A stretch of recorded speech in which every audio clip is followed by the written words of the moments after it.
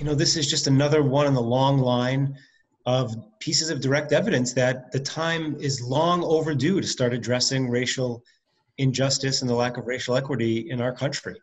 And a lot of this is very obviously focused on policing because of George Floyd's killing at the hands of multiple police officers. But it's broader than just policing, right? Our society has many instances of systemic racism, institutional racism, and unfortunately still to this day, individual racism. And we need to really start to focus on actionable changes we can make at the local level, the state level, and the federal level to start to change this. And I think that's what the majority of the protesters are looking for. They're looking for real change. They want real change. They want real equity. And I'm so proud that Chief Flaherty and Jill Harvey and Christine Vargiano, that everybody was very ready, very willing to quickly get a statement out. In hindsight, a few days later, I wish at least my quote had been stronger. I know we used the word death in the statement and not killing. It was a killing. It was.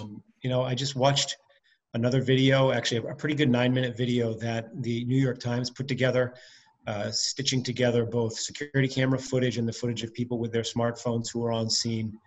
And it is a total and complete breakdown of so many things.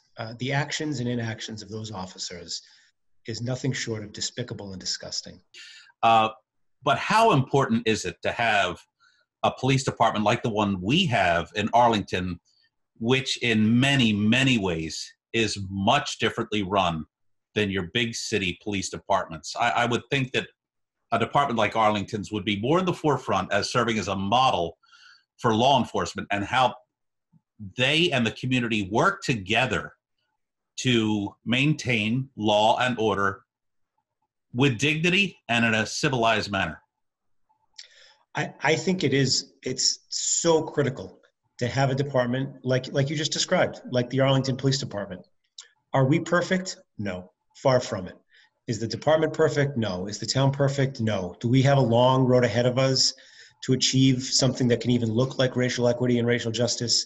Certainly, a long, challenging, painful road. But the Arlington Police Department and nearby departments, right? That we're lucky to be living in Greater Boston. These are departments that for years have been undergoing de-escalation training and other sensitivity trainings and trainings around community policing, committing to the community policing model. So that, like you just described, these are people who are working for the betterment of the town and working with the community to police the town. Again, do we have things that we need to continue to work on? Yes, but I do think it's also fair to say that in Arlington, we have a chief in Julie Flaherty, as well as I know many officers who are just so truly committed to community policing and safe and just and fair policing. So I think in that regard, we're very lucky. Well, hats off to Chief Flaherty, the Arlington Police Force, and the fact that they may serve as a model for better policing in the future, because what happened in the last week and a half, and this has been simmering under the surface for years, generations. Hopefully that will right itself, and we can move on from this absolute national tragedy. On to our other big story, the pandemic. As we slowly open up in phases, what are you hearing regarding Arlington, and how safe can you assure that all Arlingtonians will be? Well, I want to start by saying I don't at all want to chill people patronizing local businesses in a safe manner, but I generally have concerns about the speed in which we're opening as a state.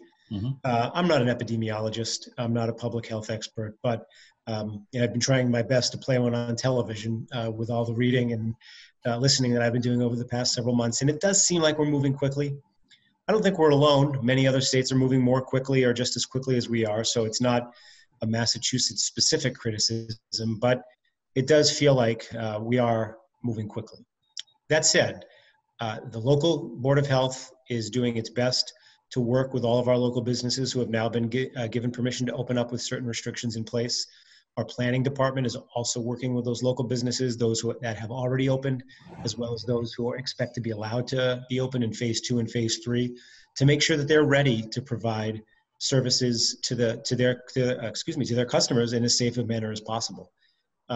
What I guess I would suggest to residents is please heed the warnings that the state has issued, that we continue to issue, and that businesses will issue, about having your face covered, about maintaining social distancing, about staying at home if you have symptoms at all. Because even though we are going to start to slowly re-engage with our society, with our economy, and with our community, we still need to be careful, because we want to protect those most vulnerable among us from contracting the disease.